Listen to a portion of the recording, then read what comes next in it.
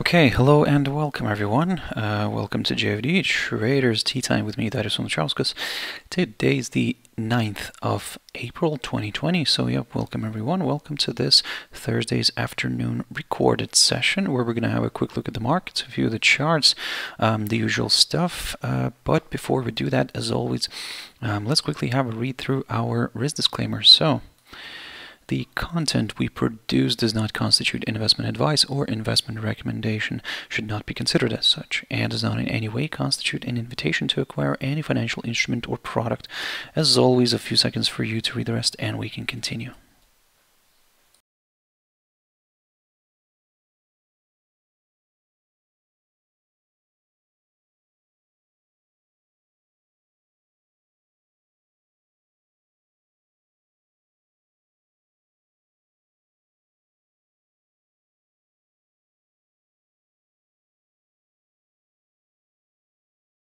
Okay, so just before we jump in, as always, a quick mentioning of our JFD YouTube channel, to which you can always subscribe to in order not to miss any of our videos.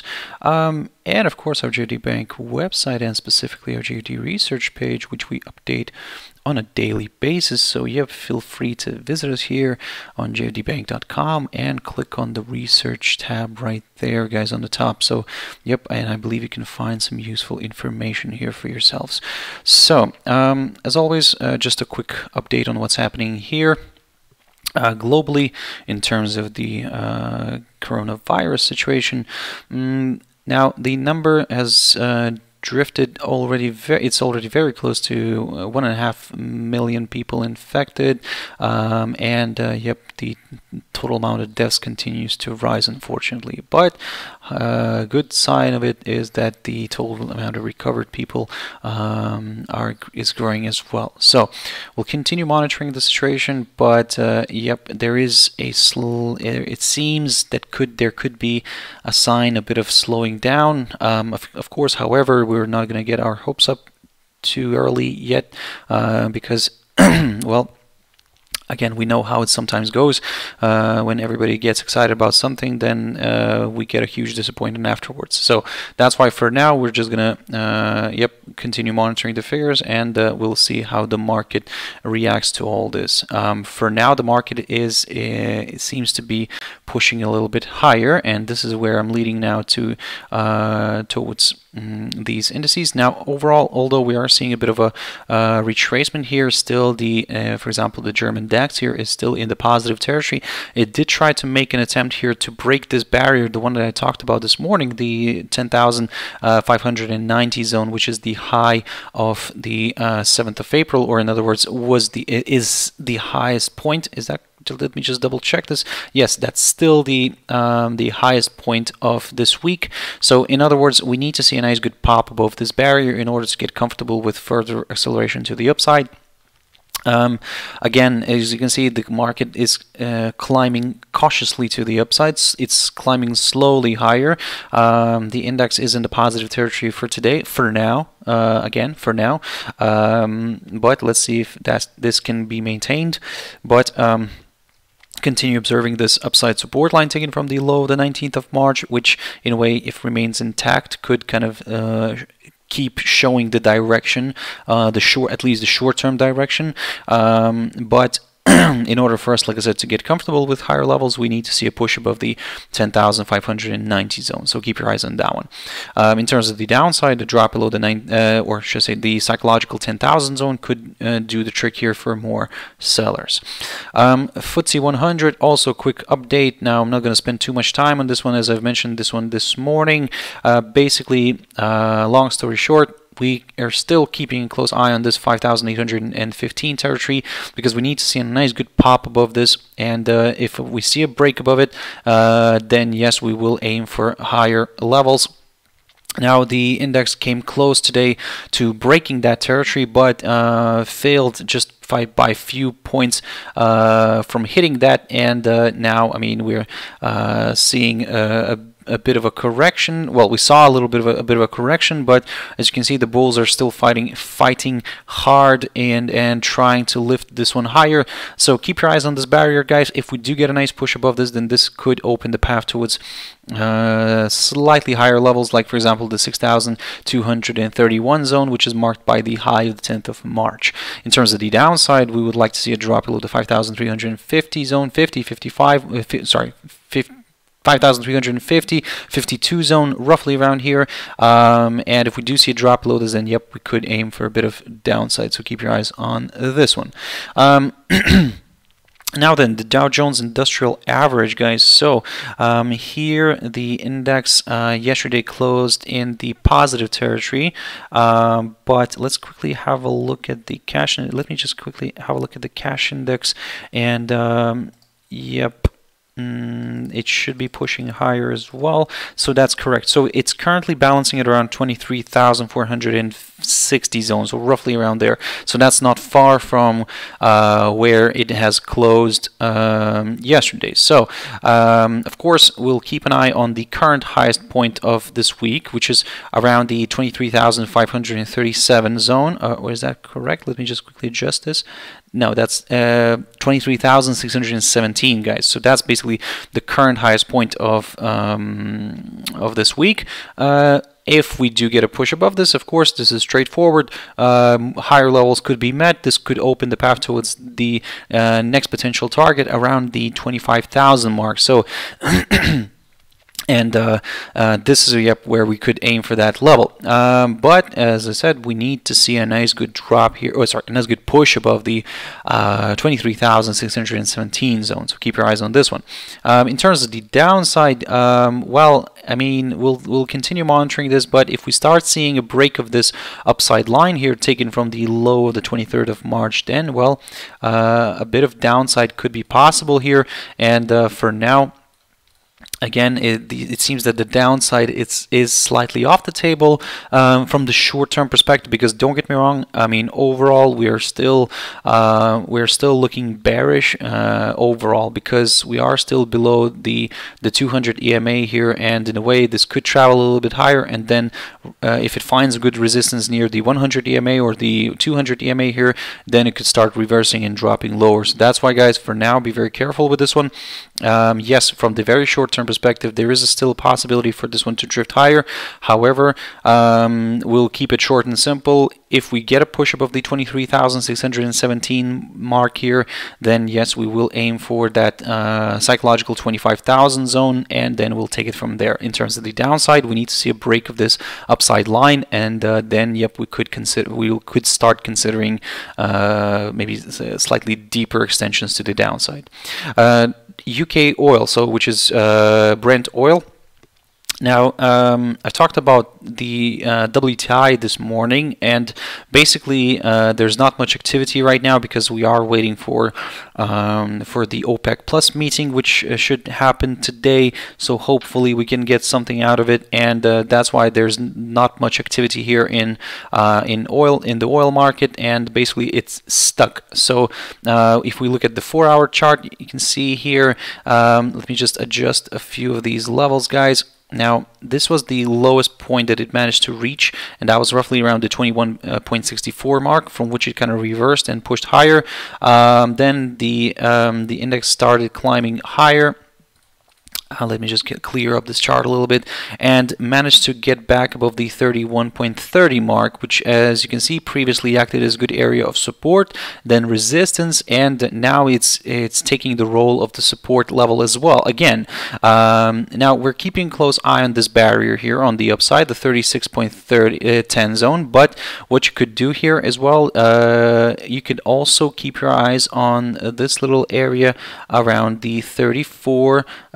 Or actually, no, let me just double check this very quickly. The 34.90 zone. So basically, as you can see, today the commodity wanted to break this level here, but failed to do so. It came close to it and then reversed back to the downside. So in a way, basically, we can see that from the beginning of this week, the commodity is stuck here in this little range, and this is roughly between the 34.90 level on the upside and the 31. Let me just quickly put this one here, and 31.30 on the downside. So basically, long story short, guys, we need to see a clear breakthrough one of these levels, one of these sides of this range, and then we could consider a further short-term directional move. Because even if we get a push higher, still we do have the 200 EMA here on the 4-hour chart, which also could provide a bit of resistance. But if that gets broken, then, well, I mean, higher levels could be met, and we will start aiming to the upside up until this downside line taken from the high of the 7th of January. So something to consider, something to keep an eye on. So yep, guys, be careful, and probably don't try to predict too much into the future, and probably, given the difficult circumstances right now, try to wait for the announcement and then see what you can do here. Gold. Also a quick update, so you can. This is what I talked about recently, basically, and what I was saying, that gold, it kind of continued to balance near this 1645 zone, and you can see that this area acted as a good area of support from which the commodity, the precious metal, is now popping higher. We are going to be looking for this level here right now, the 1680-81 zone, roughly around there, and if we get a nice good break above this, then of course this could open the path towards that psychological 1700 level, or slightly above that, the 1703 territory, which is basically near the highest point of March this year, or in other words, near the highest point of this year. So long story short, guys, for now we are more bullish than bearish. We are aiming for this 1680-80-81 zone, but if that gets broken, then yep, this could lead towards higher levels, and we could aim for that 1700 or the 1703 mark. So keep your eyes on this one. In case this suddenly reverses back down and drops below the 1645, then yep, slightly deeper extensions here to the downside could be possible up until this upside support line taken from the low of the 21st of May, and then after that we'll take it from there. Bitcoin Cash, I haven't looked at this one for quite a while, and here basically you can see that the crypto, together with the rest of the cryptos, is traveling higher, is pushing nicely to the upside. However, it's kind of, let's say, looking at this daily chart, you can see that it's currently finding good resistance near the 100-day EMA here, shown as the green line. It didn't even reach the 200 EMA, shown as the black line. So, and but the good side, from the good side, is the fact that it's still trading above this upside support line taken from the low of the 13th of March. So, in other words, guys, for now, where we're looking here for is taking the current situation. We would like to see, in order to aim for higher levels, we would like to see a push above the 280.50 zone, which is the current highest point of this week. And if we do see a push above this, then yep, and if it also pushes above the 200 EMA here, then yes, we could start considering higher levels, like for example these here, like the 353 mark, which is the high of the 6th of March, and then yep, or in other words, actually the highest point of March, to be more precise. And then yes, we could take it from there. So long story short, guys, this is a very interesting situation, very interesting spot. So if we do get a push above this barrier, then yes, it could. If we do get a push above the 280.50, then yes, we could start considering higher levels. Now, in between these two, there is a little obstacle right here. So this is somewhere you should be a little bit careful. That's basically that psychological 300 mark, which also acted as a good area of support back on the 26th of February and the 28th of February. So we'll keep an eye on this one. But if that is just seen as a temporary obstacle here for the bulls, then yep, further acceleration to the upside could be possible. In terms of the downside, well, pretty straightforward. We need to see a break of this.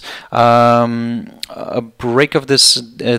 upside support line, and then yes, we could see a further drift lower. So keep your eyes on this one, guys. For now, it is correcting right now. It is correcting to the downside a little bit. That's quite okay. I would say healthy, still healthy.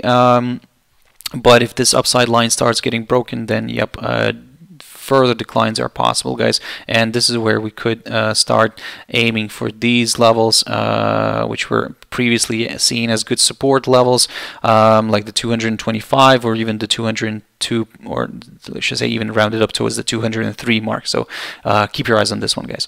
GBPCHF, just wanted to quickly show you something here, and probably this is better to show on the 4-hour chart. So basically we are having a nice potential setup here. Now let me just show you what I'm talking about. So first of all, we are balancing near this key resistance, which is around the 1.2087 zone.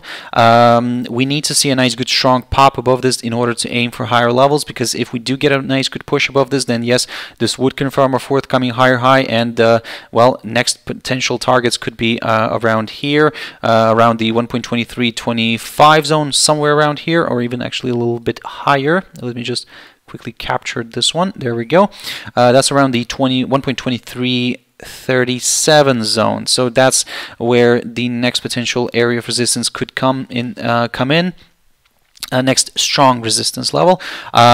We are also trading above this little short-term upside support line here, and taken from the low of the 30th of March. So basically, for now, we're very careful and cautious. If we get a drop below this upside support line, don't get me wrong, this doesn't mean that this is going to start reversing to the downside, because we would still need to see at least a drop below this little level around the 1.1906 zone, which is the low of the 6th of April, and in other words, that's the current lowest point of April. There we go, managed to mention this one finally. So in other words, like I said, guys, if we do get a break of this short-term upside support line, which is a bit tentative here, as you can see, then yes, there is a possibility for this one to drift lower. However, just for that extra confirmation, a drop below the 1.1906 zone could do the trick for more sellers, because this would also place the rate below the 100 EMA here on the 4-hour chart. But again, that's the alternative scenario. For now, the main scenario is to the upside. However, as I've mentioned, in order for us to get a little bit more comfortable with higher levels, then yes, we need to see a push above this 1.2087 zone, and then we could start aiming for higher levels. GBPUSD. Again, quite similar situation here. We are still waiting again for a break above this barrier, 1.2485 zone. I've previously this week I've talked about this pair. Basically, that's what we're waiting here. We need to see a nice good confirmation break above the 1.2485 before we could consider higher levels. For now, we cannot really talk about the upside until we get that break. USDCHF. USDCHF, I also looked at this one yesterday, or if I'm not mistaken, yesterday or the day before yesterday. Now I need to refresh my memory on this, but what I was talking about was this little barrier here, because we were trading above this downside line here, and there was a good chance for this one to drift further north. However, it still found good resistance near the 0.9797 mark, and as you can see, it kind of slid back down and drifted lower, and is now back below this downside line. So however, it remains above this short-term tentative upside support line taken from the low of the 9th of March. So in other words, we cannot really talk about the downside yet until we get a break of this upside line, and even so, just for that extra confirmation, we would like to see a drop below this level right here, the 0.9553 mark, which is the low of the 2nd of April, and then yep, we could aim for lower levels. For now, we're keeping a close eye on this one. It is very tricky. Basically, we're waiting for a breakthrough one of these highlighted areas, guys. And if we do eventually see a breakthrough one of these highlighted areas, then yes, we will aim for a further short-term directional move. So keep your eyes on this one. USDCAD. Now, this one is quite interesting, and this is what I talked about this morning. So let me just double check. So we got the data. This is what I talked about. So initial jobless claims. So the initial jobless claims came out, well, worse than expected, and well, I mean, it didn't quite really hit the previous record. And let me just quickly double check that. Yes, it didn't quite hit the previous record, but it was very close to it. It came very close.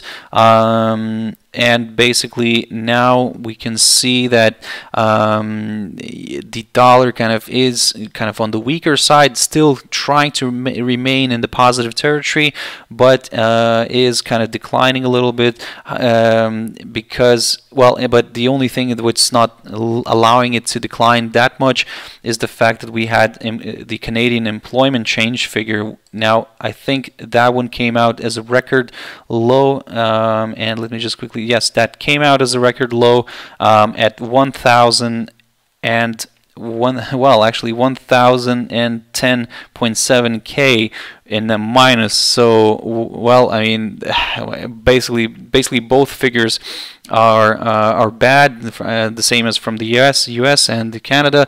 So that's why it seems that this pair cannot really decide on which way to go based on the two data sets. That's why probably the main driver here right on this pair will be the outcome from the OPEC Plus meeting. So something to consider, something to keep an eye on. And this is what I talked about this morning. Basically, we need to see a drop below the 1.3986 zone before we could aim for lower levels. For now, it's still trading around here. So let's wait and see how this is going to play out. If we get a break through this downside line here, then yes, we will start aiming maybe for some higher levels. So for now, guys, wait for this one. Don't rush into it, and let's see how this is going to play out after the OPEC Plus meeting. EURCAD, similar story here. The only thing that is that the euro is slightly on the stronger side and it's trying to make its way higher, but previously, when I talked about EURCAD, I was telling you guys to keep a close eye on this support zone roughly between the 1.5207 and the 1.5246 marks.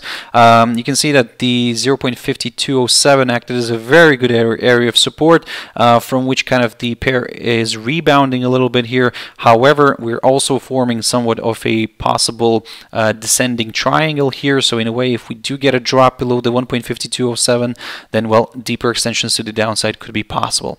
And finally, EURUSD here. So this is what I talked about this morning. Basically, what I was saying, that until we're stuck here in this little range, we will remain neutral. But if it starts pushing higher, pushing back above the 1.0888, or even better, the 1.0926 mark here, which is the current highest point of this week, then yes, we might consider some higher levels. For now, it's the one positive aspect is that it is trying to make its way back above this 1.0888 zone, but still what we're going to be keeping a close eye on will be this barrier right here, the current highest point of this week, and that's roughly around the 1.0926 mark. So keep your eyes on this one. In terms of the downside, pretty straightforward. The same idea remains still valid. We need to see a drop below the 1.0777 in order to aim for lower levels, guys. So that's why for now, keep your eyes on this. So I really hope you found it useful, guys. Thank you very much for sticking around and watching until the end. If you want to join me, tomorrow morning, or should I say, if you want to catch my video tomorrow morning, my Traders Espresso, that's just a little bit after 6 o'clock GMT time, and then yep, we'll pick up on some of these instruments, some new ones, and we'll see how everything has played out. It should be quite an interesting day tomorrow, guys. So yep, let's see how tonight everything shapes up. Probably I would say be very careful. If you have already traded, I would probably recommend just to stay away and maybe to kind of observe the situation. But if you do want to, let's say, try to take advantage of the current craziness in the market, then, well, always have your stop loss in place, guys, just to be on the safe side. So thank you very much for watching and listening. Thank you very much, guys, for everything. Yep, catch my video tomorrow at around 6 o'clock GMT time in the morning, and then we'll go from there. Thank you very much, guys, and bye-bye.